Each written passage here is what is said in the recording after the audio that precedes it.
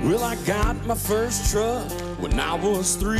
Drove 100,000 miles on my knees. Hauled marbles and rocks and thought twice before I hauled the Barbie doll bed for the girl next door. She tried to pay me with a kiss and I began to understand something women like about a pickup man. Well, I turned 16, I saved a few $100. My first car was a pickup truck. I was cruising to town and the first girl I seen was Bobby Joe Gentry, the homecoming queen. She flagged me down and climbed up in the cab and said, I never knew you were a pickup man.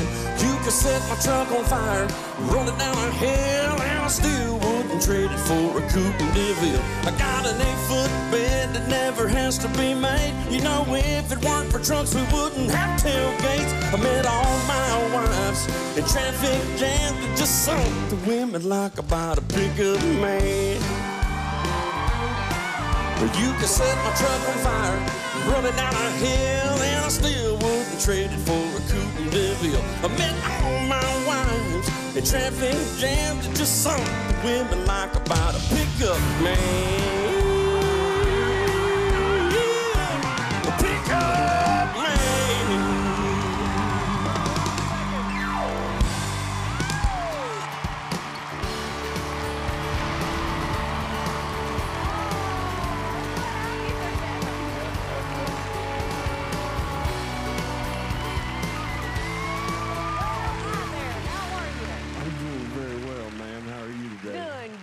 What's your name and where are you from? My name is Al Boogie. I'm 37 years old and I'm from Louisiana. I remember him. As you can tell, I am the representation for country music. Yeehaw, yeehaw. Don't forget about me, Reba. As I was saying, who's your influences? Big part of my upbringing was listening to you on the radio. All right. Great. Match made in heaven.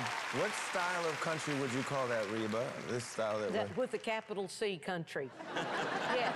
Country with a capital C. That's what I grew up with, the strong country. Oh, my goodness. Yeah. 90s honky-tonk. Yeah. I'm a big fan already. We're going to have a blast. Thank you so much, man. Thank you. Al, you were here last year, no? Well, a little bit more of me was here last year. I've actually lost about 50 pounds since I was here. Oh, so. yeah. Oh, that's so cool. Excellent. The minute you started speaking, I recognize that voice. You know, I recognized yours as well. I'm so happy for you because I was thinking I'm going to go, then she went. I was like, well, that'll be a waste of time.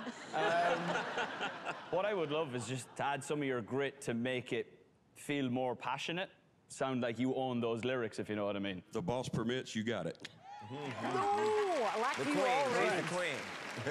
Country. It's a genre that, like, I've been learning, obviously, for the last 8 years since I've been with Blake, but... Intimately learning. Intimately learning, yes. I feel like your voice, when you speak, has so much character, and in the song, it did as well, but I was maybe looking for a little bit more character at the right times. So then when Reba pressed, I was like, oh my gosh, Gwen, you don't even know what you're talking about, and then it was over, and here we are.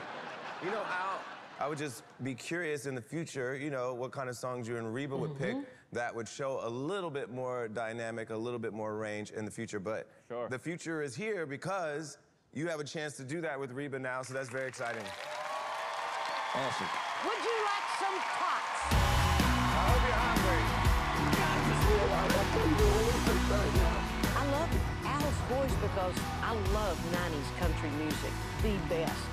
And he represented us well. He's got a great voice. This is my wife, Stacy. She's actually my health coach. Oh, your health coach. Oh, wonderful. We're going to have such fun. Let's get it. Bye-bye. Thank you, Good to Mama see Reba. you. Hey, Mama Reba, love that. There she is. He called me Mama Reba. Mama Reba. I love that.